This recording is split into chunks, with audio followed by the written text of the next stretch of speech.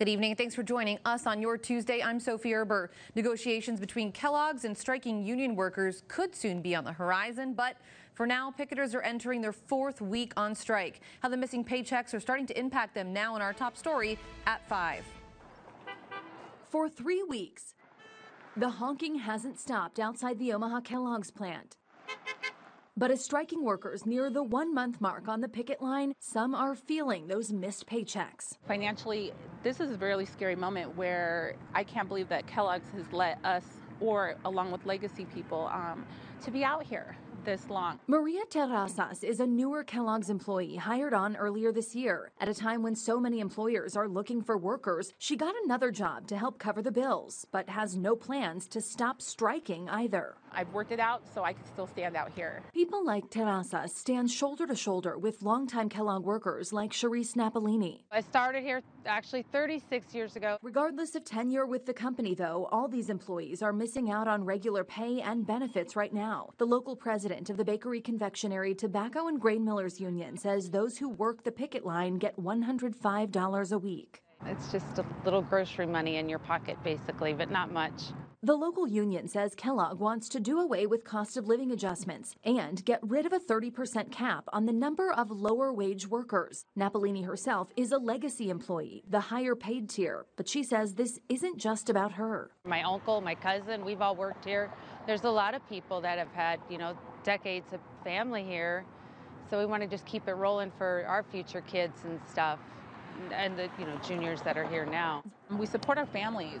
We have kids. We have moms. Like, I'm here. I take care of my mom. And it's emotional because we want to work. Kellogg is offering to restart talks with workers who have been on strike since earlier this month. Roughly 1,400 employees walked out of 4 of the cereal makers' plants across the nation in a dispute. Again, that's centered on the company's proposal for a 2-tiered system. It's a system that would give newer workers the lower pay and fewer benefits. Meanwhile, natural gas prices are increasing by 50 to 100% nationwide, meaning heating bills might soon become unaffordable for some. But there are opportunities available for those who need some help. Locally, through the Community Action Agency of Siouxland's Low-Income Housing Energy Assistance Program, they will begin accepting applications starting November 1st, so next Monday, both on their website or over the phone. And we've provided a link to that contact information on our website right now. You can check it out at SiouxlandProud.com. Siouxlanders in public service may no longer have to worry about their student loan debt. The Public Service Loan Forgiveness Program has changed some previous enacted restrictions. Siouxlanders still need to make 120 payments, but as long as you work for a qualifying employer, any payment made in the past will count regardless of loan type or whether or not that payment was made on time. Crime Prevention Officer Andrew Duttler says police officers who applied for loan forgiveness in the past were faced with plenty of obstacles. They weren't qualifying, and what they were finding out is that the rules weren't clear. They might have had some federal loans that didn't qualify. Their loans were in forbearance for a period of time, or maybe they took some time off from paying those loans. Coming up tonight at 6, tune in to hear how colleges and students know about these changes. Election Day is just a week away now officially, but Sioux City residents who would like to still vote early will have that opportunity this Saturday. It's October 30th at the Woodbury County Auditor's Office. That'll be open from 8 in the morning until 4:30 p.m. for in-person absentee voting. This includes any eligible voters who have not yet registered, but that they can provide their ID and place of residency. And it's time now to turn our attention to the Weather Department. Chief Meteorologist Scott Larson standing by. Scott, another day where we are reminded fall is here to stay, and so are those cooler temperatures. Breezy, too. That's right, Sophie. We've had cloudy skies and seasonal highs out there today, mainly in the 50s. As we check the local map here, 57 in Sioux City this afternoon, 58 in Tacoma and Omaha, 55 degrees today in Cherokee, and 56 in Wayne. We expect to have some showers and thunderstorms move in after midnight tonight. It looks like the rain will linger around through much of the day tomorrow, heavy at times, before finally coming to an end as we transition into Thursday. There is also a marginal risk of seeing a severe storm happen overnight as we head into tomorrow. tomorrow. Expecting that to mainly occur in northeast Nebraska with some heavy downpours, perhaps some small hail. We'll talk more about how much rain will fall coming up in the complete forecast. Sophie? All right, thanks, Scott. Are flies and small insects still lingering around your home? KCAU 9 talked to an insect expert about some ways that you can keep the bugs at bay. That includes the best places to spray in your home. You can find all the tips in this story online on our website right now with the address there on your screen. That's, of course, SiouxlandProud.com, or click that story on the KCAU 9 mobile news app. Meatpacking giant Tyson Foods says more than 96% of its workers have been vaccinated ahead of the company's November 1st deadline for them to do so. The company says it has seen a significant decline in virus cases as more than 120,000 workers got their shots. Tyson says workers who don't get the shot by the deadline, again that's November 1st, will be fired. Tyson remains the only major meatpacking company in the country to require vaccinations. The vaccination mandate came with an agreement to provide 20 hours of paid sick leave to its employees. The Citizen Lifesaver Award was given out today here in Siouxland by Sioux City Fire Rescue. Sergeant Doug Botger of the Woodbury County Sheriff's Office received the honor. It's for actions while responding to a seizure at Perkins on June 21st.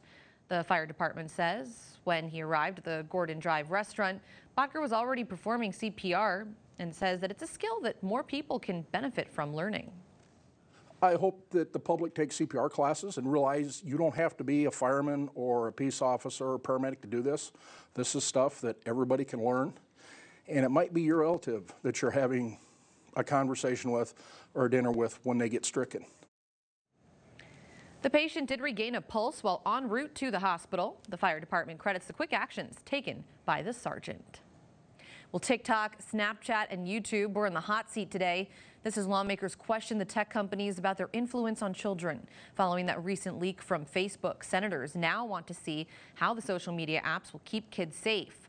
All three companies say they've taken steps to protect children and emphasize that apps like Snapchat are not for those under the age of 13.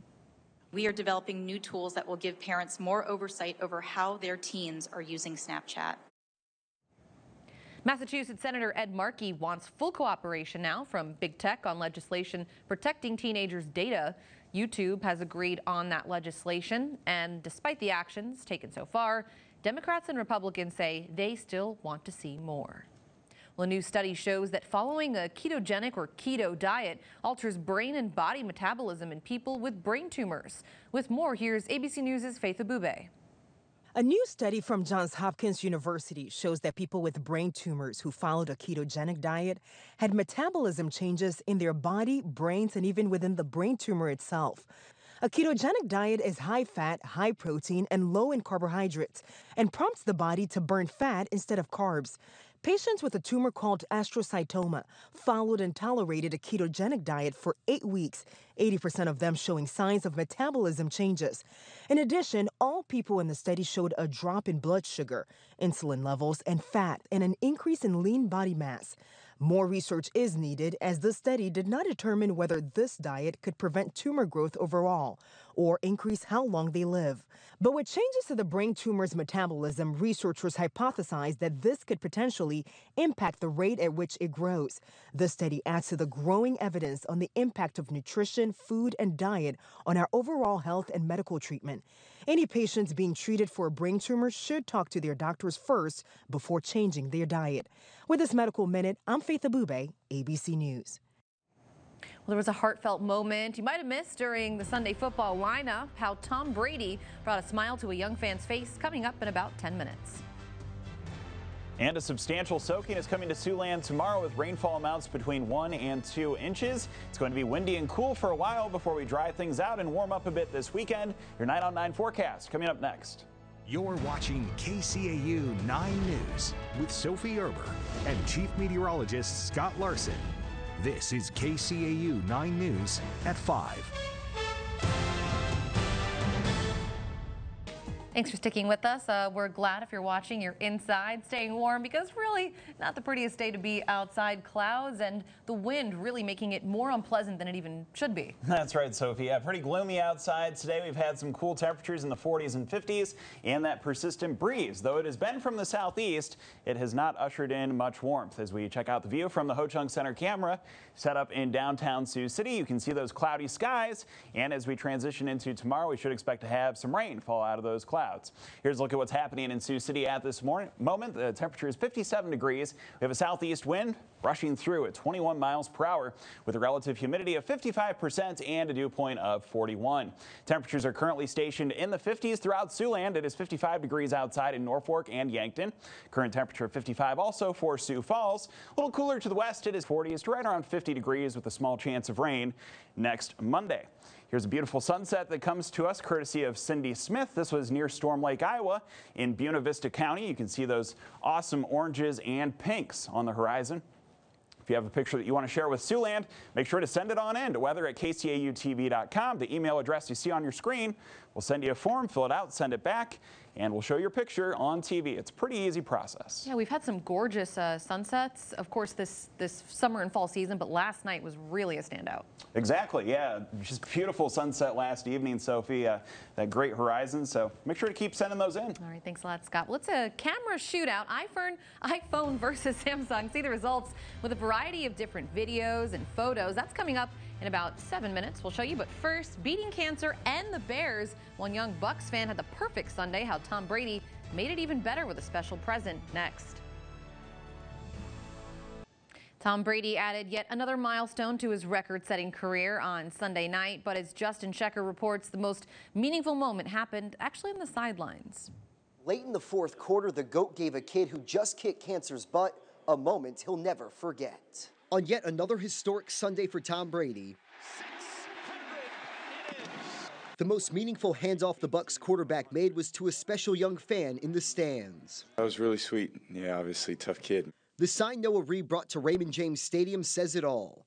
Tom Brady helped me beat brain cancer. Near the end of the blowout win over the Bears, the 9-year-old boy from Utah was overcome with emotion when Brady handed him a hat and shook his hand. The hat Reed received from the GOAT is part of the NFL's Crucial Catch campaign.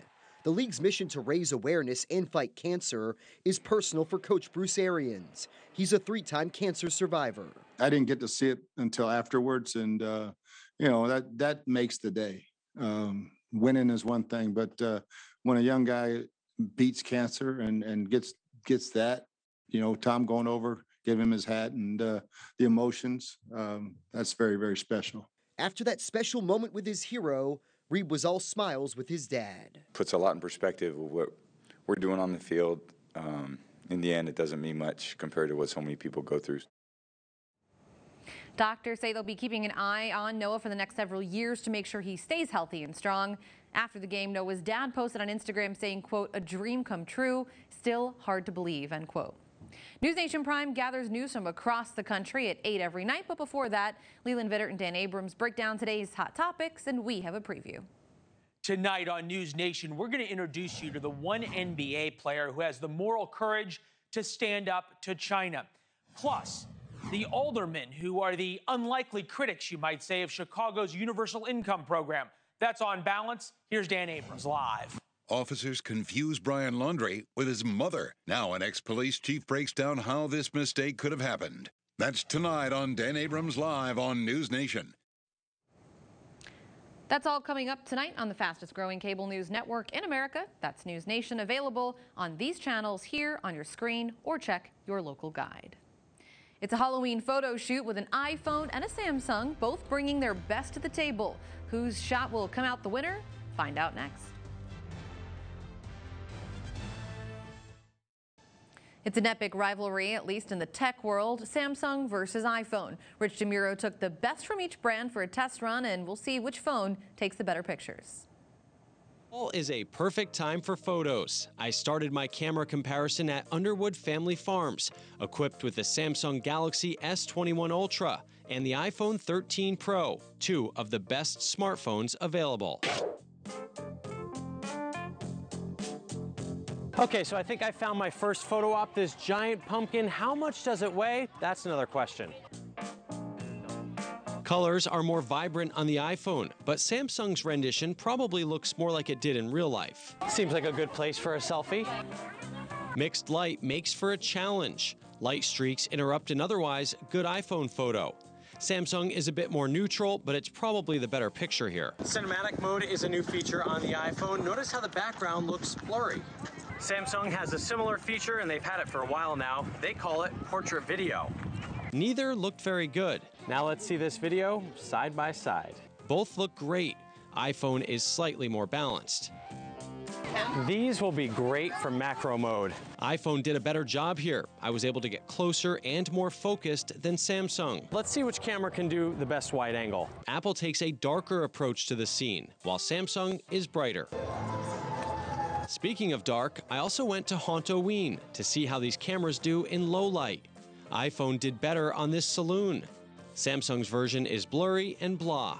Likewise, this carnival ride looks a bit washed out from the Samsung camera. iPhone makes it pop. Overall, you're going to get fantastic pictures from both of these phones, especially in bright light. It's largely a matter of preference, but it seems like the iPhone does do better in low light and in video.